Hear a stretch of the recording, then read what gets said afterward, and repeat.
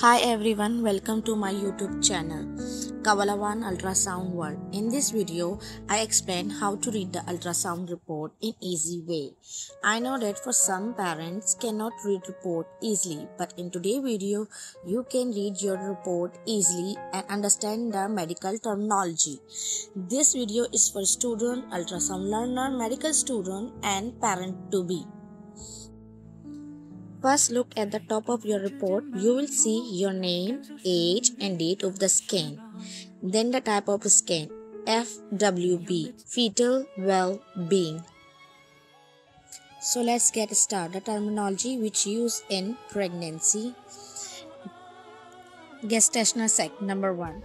We measure the gestational sex in early pregnancy, 4 to 6 weeks approx. Then the second is fetal cardiac activity. This shows the cardiac activity of fetus, or some call it fetal heart rate, FHR. Then the third is number of the fetus, whether it's single, twin or multiple. And the presentation, whether the baby is breech, cephalic.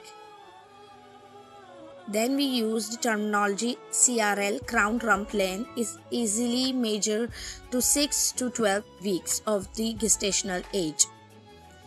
Then we measure biparietal diameter, BPD. It is the bone of the head we measure inner to outer to determine the gestational age of the baby. It's measured in a week. Then we measure FL, femur length, bone of the thigh.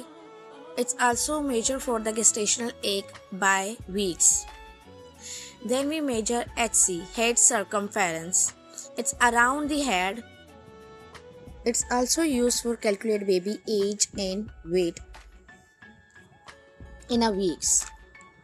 Then we measure abdominal circumference. It's also used for calculate baby age in a weeks and weight of the baby. Amniotic fluid index, AFI. It's measured the amount of fluid around your baby inside the womb. EFW, estimate fetal weight.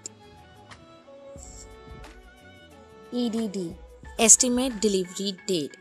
It's estimate date when your baby is most likely to be born.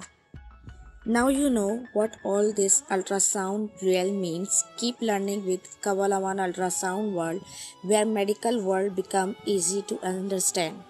Thanks for watching this video. Hope you like it.